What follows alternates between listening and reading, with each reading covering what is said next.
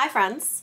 It's fall, it's sweater weather, it's my favorite time of year, and this is the perfect time to snuggle up with a blanket, a hot beverage, and some cozy books. When I say I love a cozy read, I'm talking about a few different things, and I'm going to share with you books that fall into all of these different categories. This might be a quiet, slow burn romance set in the countryside, it might be a gothic romance or a classic, or an epic fantasy that you can lose yourself in for hours. This could also mean books that have something a little spooky, a little creepy to them, but I'm not going to lean hard into that for this video. Most of these are going to be on the not so spooky, cozy, cuddle up with a blanket side.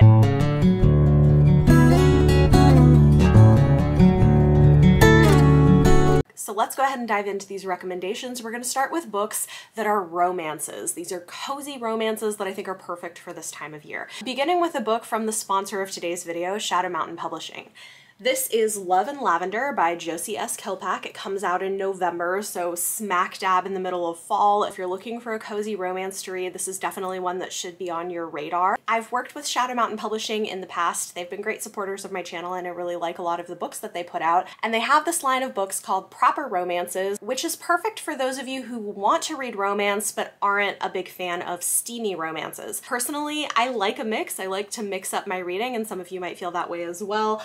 I really enjoy a lot of the books in this line. One thing that is great about Love and Lavender is it is a marriage of convenience story that is centering characters with disability and neurodivergence, which is cool. That's not a thing that you see very frequently in historical romances. In Love and Lavender, our heroine Hazel was born with a clubbed foot, and as a result has had very few marriage prospects and has ended up learning mathematics and teaches advanced mathematics at a girls' school. But when the school is threatened to close, she might need to take up her uncle on an opportunity where he has said he'll give her a significant amount of money if she gets married. Our hero Duncan is clearly intended to be on the autism spectrum, and he is having some issues with stability in his job, and similarly his sort of adoptive uncle, they share no blood relation, but his adoptive uncle has made him the same thing of if he gets married, he will get things that will help him financially. So they conspire together because they're friends and they like talking about math, that they will have a marriage of convenience to help set them both up financially. But this uncle requires that they live together as husband and wife for a period of 1 year. So this is a very slow burn romance between these two people that have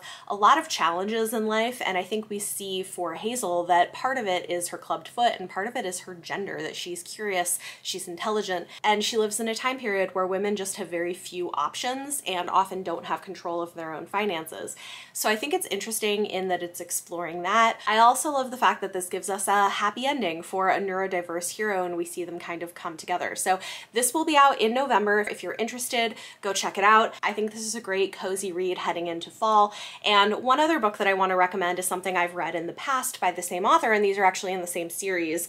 Rakes and Roses follows a romance between an older woman and a younger man, and they are very small side characters that also pop up in Love and Lavender. So I think either of these would be great if you're looking for a cozy, proper romance. Another author who I love to read heading into fall, getting closer to holiday season, if you want something that's got romance mixed with family vibes and just really heartfelt stories with top-notch character development, is Sarah Morgan. I really love her books. This is One More for Christmas, and every year around October she has a new book come out. I don't have her new book yet, but I have it pre-ordered, and I just always love her books. I think they have really well-developed characters, and she does a fantastic job of dealing with complicated family dynamics, and they're just wonderful and heartwarming. This book is about two sisters who love Christmas, but they've been estranged from their mother, who was pretty absent when they were growing up, and she, after she has kind of a brush with death, decides she wants to reconnect with her daughters over the holiday season. And so this has some romance elements to it, this has family reconnecting, it's definitely cozy. They end up going to the Scottish Highlands for the holidays, so it's got that kind of vibes, so I think this is a really good pick as well. If you want something that's some spooky serial killer with your romance, you might try The Obsession by Nora Roberts. It sounds weird, but this book is surprisingly cozy. It's got a serial killer murder mystery combined with a small town romance. It's definitely a slow burn, it takes its time, but I just really loved it, and I think if you're looking for something cozy for the fall that has some like scary vibes to it with like serial killer stuff, this might be a good one to check out. And then if you want a cozy fantasy romance, I've got a couple options for you. Song of Blood and Stone by Ella Penelope is the first book in the Earthsinger Chronicles, and I really love these. I feel like these are great books to read heading into fall, at least that's the vibe that I get from them. The books in the series get increasingly better. I haven't read the fourth and final book yet, but I have read the first three,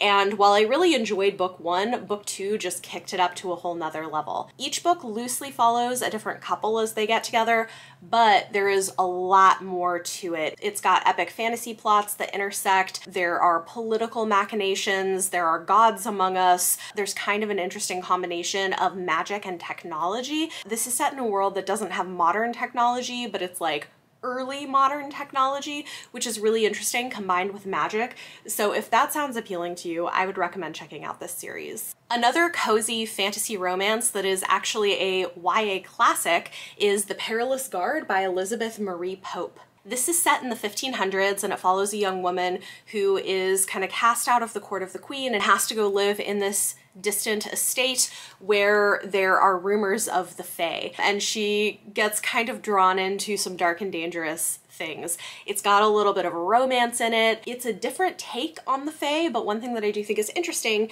is that Holly Black, who is known for writing The Cruel Prince and all of these books about fairies, says that this book was part of her inspiration for wanting to write about them in the first place. I really like this. It's a historical fantasy romance and I think it's great. Next, before we move into more of your like cozy epic fantasy slash maybe a little bit of dark academia, I have some more romantic classics that I really love that give me those cozy fall vibes, and I feel like these are great ones to pick up, especially in this season. If you like the idea of spending time in a small town in rural England in the 1800s on the cusp of major change into modernity and seeing all of like the gossip and the day-to-day life of all of these interesting quirky characters, you should definitely check out Cranford by Elizabeth Gaskell. This book is just so much fun. I love the characters. It's made up of little vignettes through the lives of the people in this town, and it's really a book about women and women's lives during this time period. It's funny, it's interesting, and it's not very long. It's just a little over 200 pages, so I think this is a really accessible classic if you want to give it a try. Then for a couple of classics that I love that have a mildly spooky element to them plus some romance,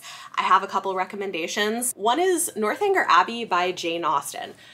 I feel like this is one of her more underappreciated novels. I really love it. I find it entertaining. It's kind of a send-up of the Gothic romance. It follows a young woman who is obsessed with reading these dramatic Gothic romances with ghosts and stuff. And so when she goes to stay at this ancient estate, imagines herself almost as a character in one of these Gothic romances and gets into some trouble along the way.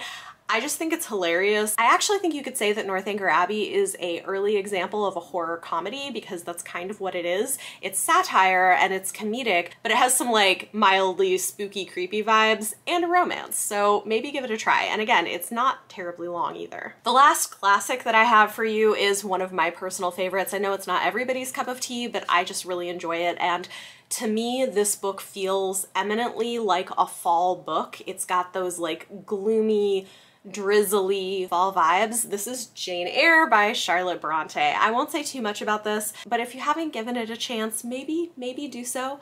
I love it. I read this for the first time when I was a teenager. I've read it several times over the years, and it's definitely a favorite book of mine. I love Jane as a character. I like the idea of having this plain heroine, and I don't know, this book is really interesting. So maybe give it a shot. Then I want to recommend a book that was just re-released with a new cover. It was out of print for a long time and I have the original cover. This is The Beautiful Ones by Sylvia Moreno Garcia. Oh my god, this book is so good. It is kind of like a blend of Jane Austen and Charlotte Bronte, but if you want a hint of magic in it, this is a great one to check out. It's like a courtship of manners, but with some dark secrets and drama and a little bit of a speculative magical element to it. It's fantastic.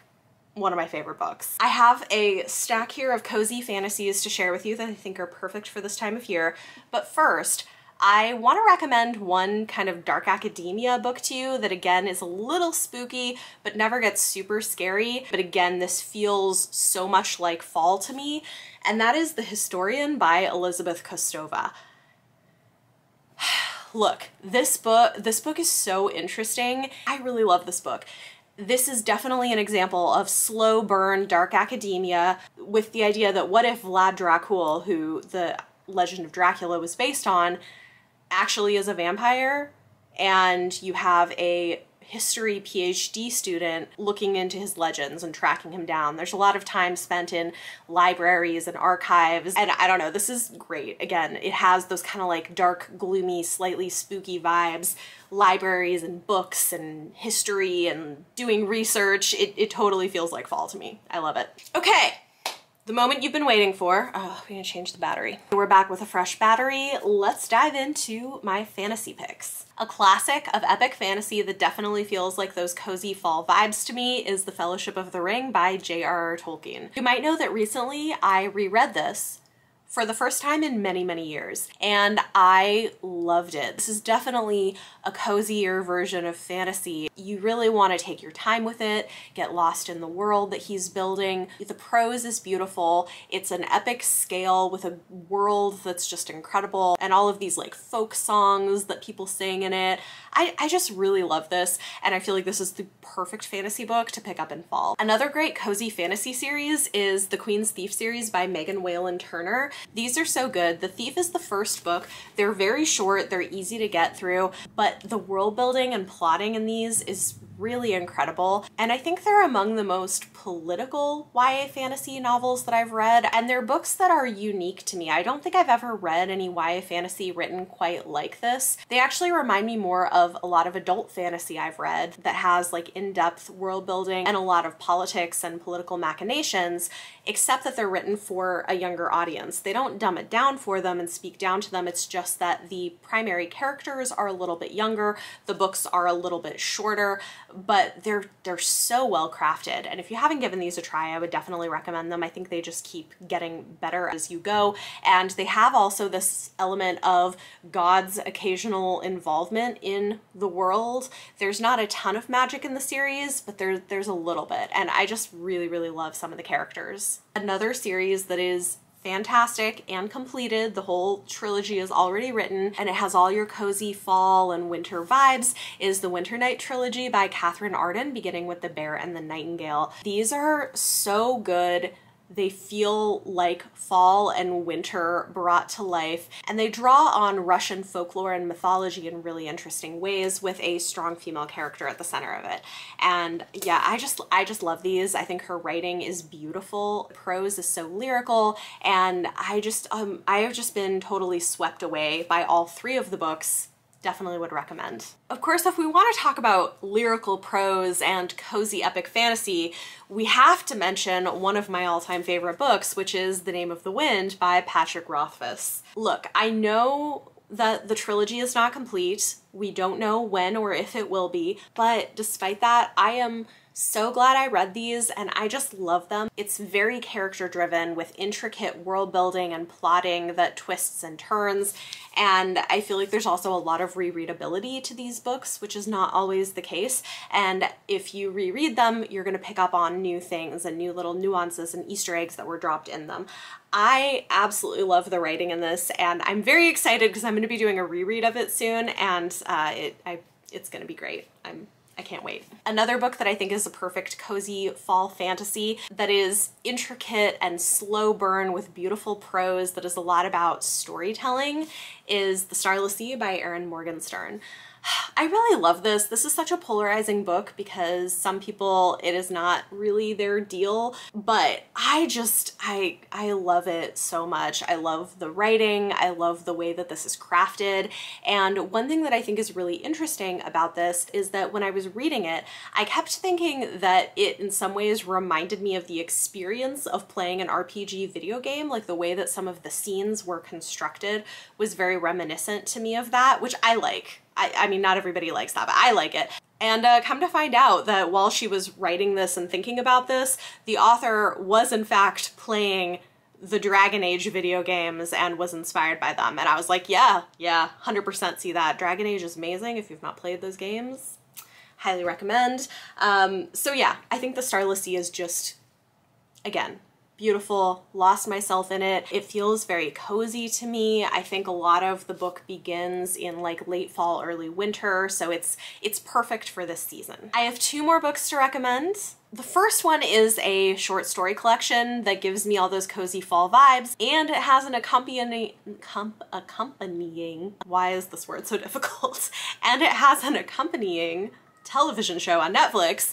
That is The Last Wish by Andrzej Sapkowski. This is the first book in the Witcher series. I loved the Witcher show. I really like the short story collection. Most of them are like dark, subversive takes on fairy tales, which I find really fascinating.